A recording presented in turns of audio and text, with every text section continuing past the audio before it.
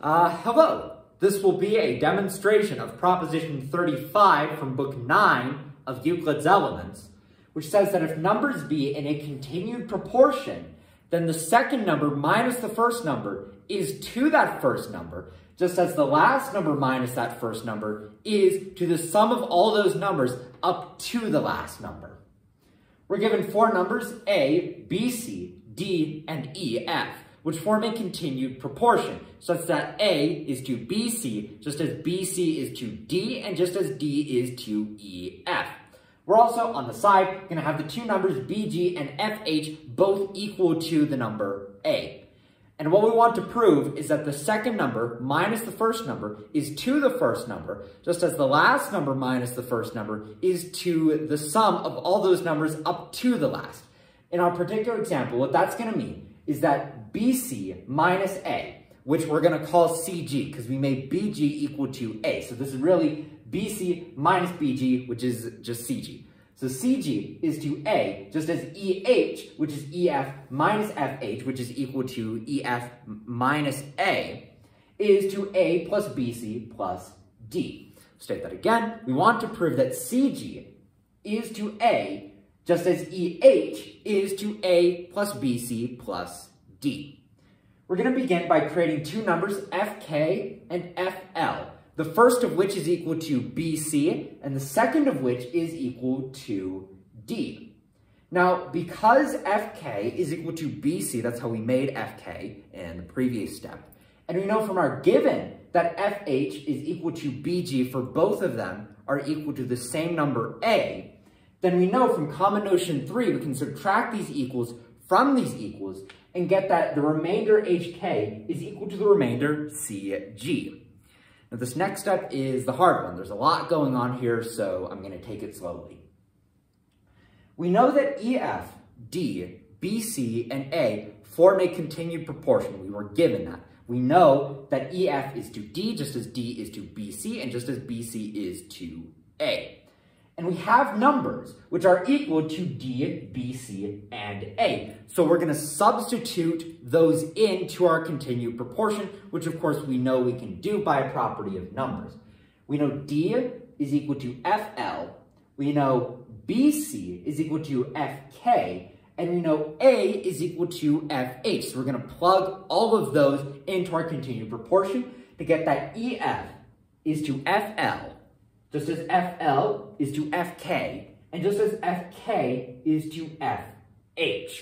Now, Euclid sums this next part into a single step, which he calls separando. I'm going to break it apart a little bit, actually. So let's begin just by taking EF to FL, just as FL is to FK. Now, what we have here is that a whole is to a whole, just as a part subtracted is to a part subtracted. Because we can understand FL as a subtracted part of EF and FK as a subtracted part of FL. So we have something that satisfies the conditions for proposition 711, which says that if as a whole is to a whole, so a part subtracted is to a part subtracted, then the whole is to the whole, just as the remainder is to the remainder. So because EF is to FL, just as FL is to FK, we can say that the remainder EL is to the remainder LK, just as the whole EF is to the whole FL. But we know EF is to FL, just as FL is to FK. So we have two ratios which are the same with the same ratio. So property of numbers tells us that they are the same with one another, so that EL is to LK, just as FL is to FK.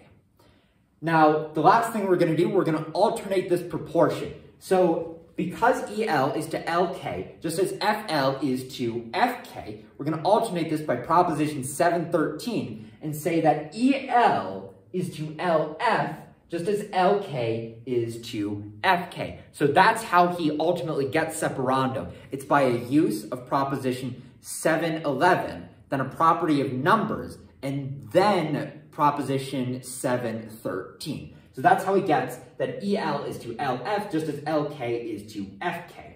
And we can do this exact same thing for the second half of this continued proportion, We can do the separando step for FL to FK, as FK is to FH, to get that LK is to FK, just as KH is to FH. So in totality, what we're going to say is that EL is to LF, just as LK is to FK, and just as KH is to FH. Now, the last thing we're going to do with this step is apply proposition 712. That one tells us that if you have a bunch of ratios which are the same with one another, then as one antecedent is to one consequent, so the sum of the antecedents is to the sum of the consequents. So we're going to add up our antecedents EL, LK, and KH together, and we're going to add up our consequents LF, FK, and FH. So that what we get in the end is that the one antecedent KH is to the one consequent FH, just as the whole EH, for EH is the sum of EL, LK, and KH, EH is the sum of all of our antecedents, is to LF plus FK plus FH. I'll say that again. The one antecedent, KH, is to the one consequent FH, just as the sum of the antecedents, EH, is to the sum of the consequents, LF plus FK plus FH. Now, this last step is going to be simple substitution, because we know all of these numbers are equal to our given numbers. We know that KH is equal to CG. We proved that in our second step. We know that FH is equal to A. We were given that. And we also know that FK is equal to BC. We know that from our first step. And finally, that LF is equal to D. We again know that from our first step. So this last thing we're going to do, this final step, we're just going to plug all of those in and say ultimately that CG is to A, just as EH is to A plus BC plus D. And this is exactly what we set out to prove, which means we're done with the proposition, therefore, etc., QED. This is one of the most, in my opinion, extraordinary propositions of Euclid's entire number theory. This and the next proposition, which I'm excited to get into, are simply fascinating. They're brilliant.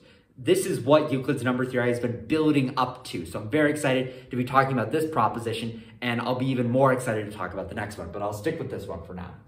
The importance of this proposition is that it gives us a way to sum up the terms of a continued proportion.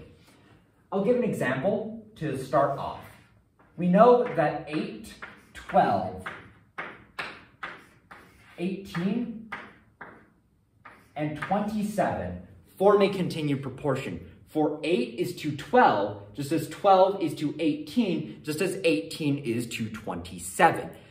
So what this proposition is going to tell us is that the second number 12 minus the first number 8 is to the first number 8. Just as 27, which is our last number, is to our minus our first number 8, is to the sum of 8 plus 12 plus 18. For this just one occasion, I will use fractions instead of ratios, just because not only does that make it easier to read for a modern audience, but it also gives a smoother transition to how we represent this proposition nowadays.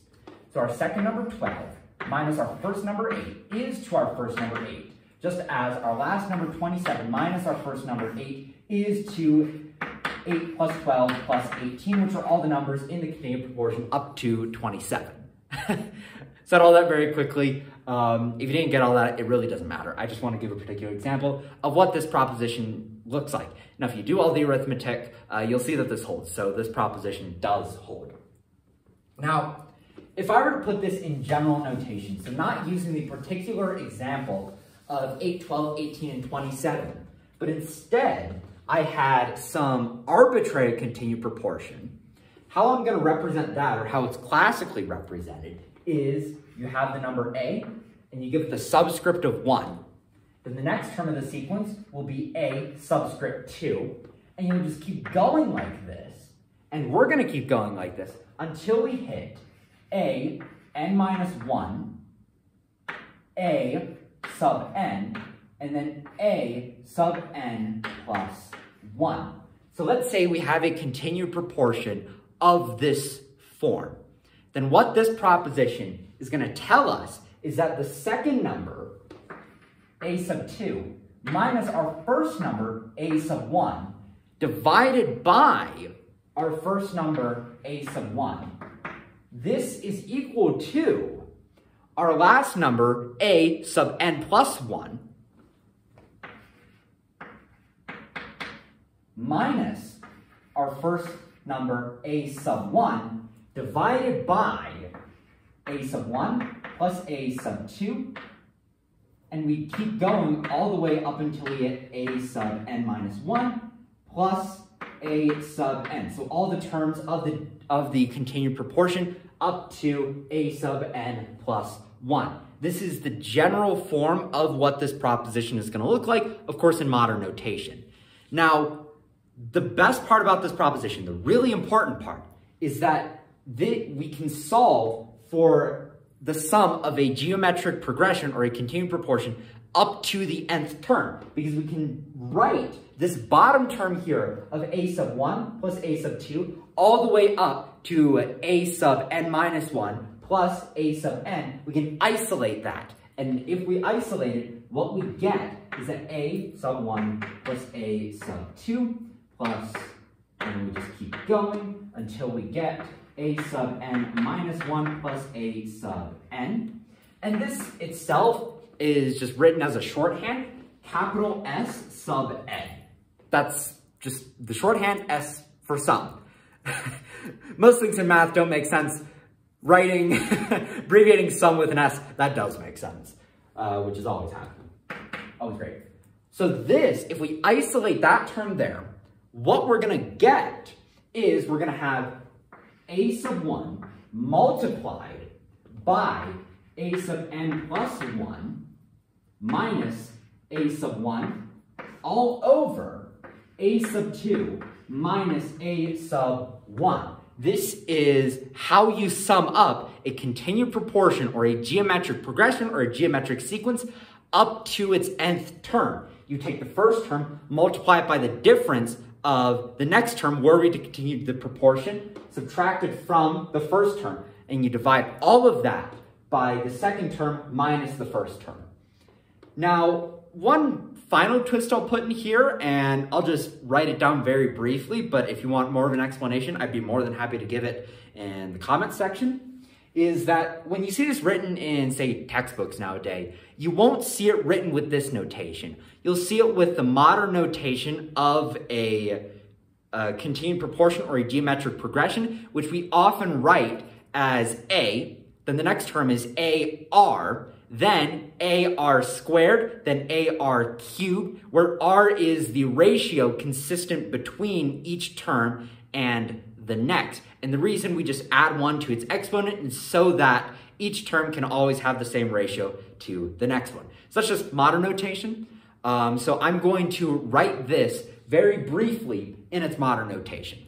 So again, say we had S sub n, like this, which here I'm going to write as A plus AR plus AR squared plus all the way up to AR to the n, like that. Then how we can represent this is as A multiplied by Rn minus 1, all divided by R minus 1. Again, I won't explain where exactly, you'll probably be able to figure it out itself, just based on how we go from this notation of the subscript of n to the AR notation. You can probably figure that out for yourself. But if you can't, again, more than happy to explain it in the comment section. But the point is that what this proposition gives us is it gives us a way to take the sum of a continued proportion up to an arbitrary term. And this is exactly how you would get it. If you were to do the subscript language, it would look like this. But if you were to do the R, if you were to write it with the R's, it would look like this. So this is just a really important thing in number theory to be able to do. This comes up so much. And it's going to come up in the next proposition, 936, which I am so excited to demonstrate, not only because it's the last proposition of Euclid's number theory, and I've been doing this since, I don't know how long, about half a year at this point, so I do just kind of want to be done with number theory, but also because it is exceptionally beautiful. We get the powers of 2, we get the sum of a geometric progression or a continued proportion, and we get our only mention of perfect numbers, that last definition of book 7. It finally comes up in this very last proposition. So I'm excited to demonstrate, and I hope you're excited to see it. With all of that said, I'm going to end the video here and move on to that proposition 936.